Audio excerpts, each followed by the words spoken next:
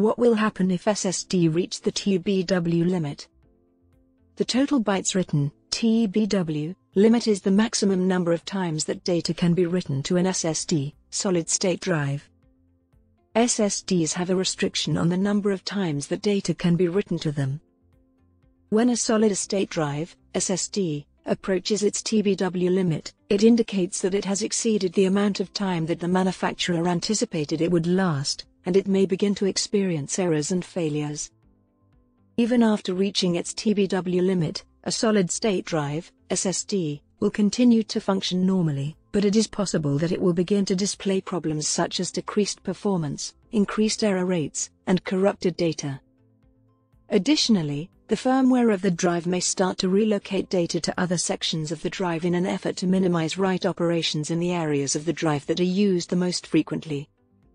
This may result in a reduction in the amount of storage space that is currently available. It is important to keep in mind that the maximum TBW capability of an SSD can change depending on the manufacturer, model, and storage capacity of the drive. Some high-end SSDs have TBW limits that are greater than those of some entry-level models, and in general, drives with larger capacities have TBW limits that are higher than those with smaller capacities.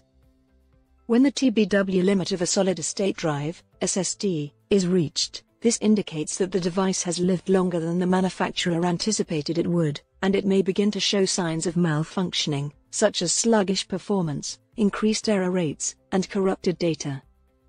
If you have reason to believe that the TBW limit of your SSD is getting close to being reached, it is in your best interest to create a backup of your files and seriously contemplate purchasing a new SSD.